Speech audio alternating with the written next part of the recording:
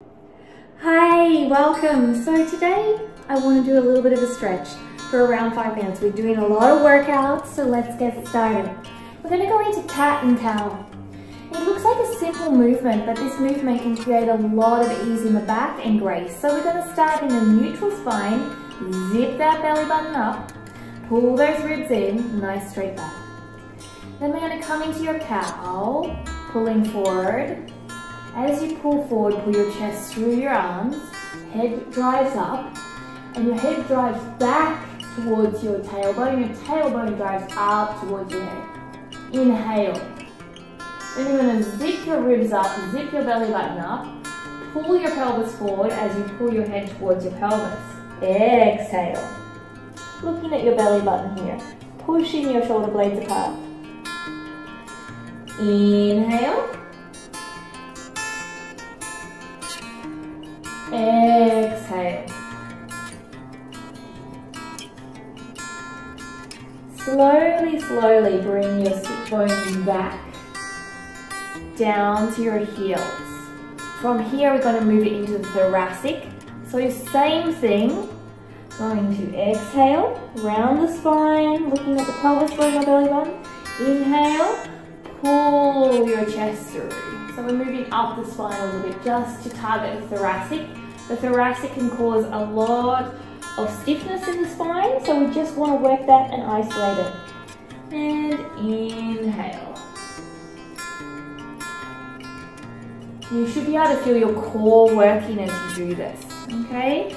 From here, we're going to slowly rise up into a forward fold.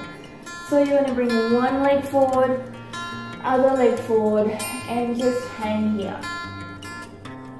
Inhaling and exhaling. Now the legs can be bent as long as the sit bones are high. So really think about elongating the sit bones more than straightening the legs. And you'll lengthen the spine down. Inhale, exhale. Inhale. I'm creating space, exhaling, I'm going deeper. You can also use the hands here or on blocks. Beautiful. From here, we're going to slowly step 1 foot forward and 1 foot back. Sliding that foot back into our lizard lunge. Now we can rock here back and forward. We can straighten and release the leg. That's going to give a little bit of hip flexibility. Or we can just drop down, squeeze the glute and hold here. Or sink a little deeper. And rock back and forward. Now if your lizard lunge doesn't look like mine, that's beautiful because there's a lot of lizards in this world. So you can come up here, you can be up here. The main thing is to think about tucking your pelvis a little bit to feel into that hip flexor. Don't just dump into the lower back. From here we're going to do one mountain climber to swap sides. And we're going to sink down into our hip flexor lizard lunge stretch. There's a lot of alternatives to here. You can grab your back foot. So feel out what you need to do here in your practice.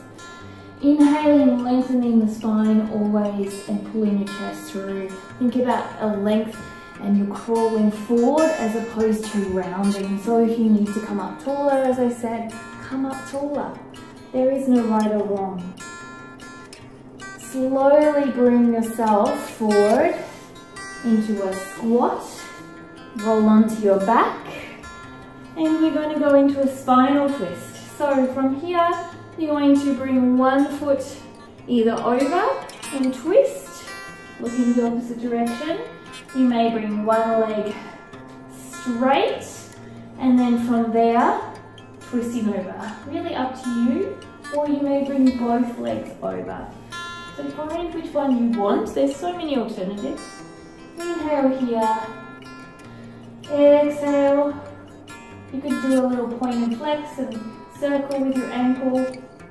Inhale and exhale. Slowly bring yourself back to center. Swap legs, whatever kind of movement you're doing. Inhale and exhale. I like to think of an inhale for 5. And exhale for 10.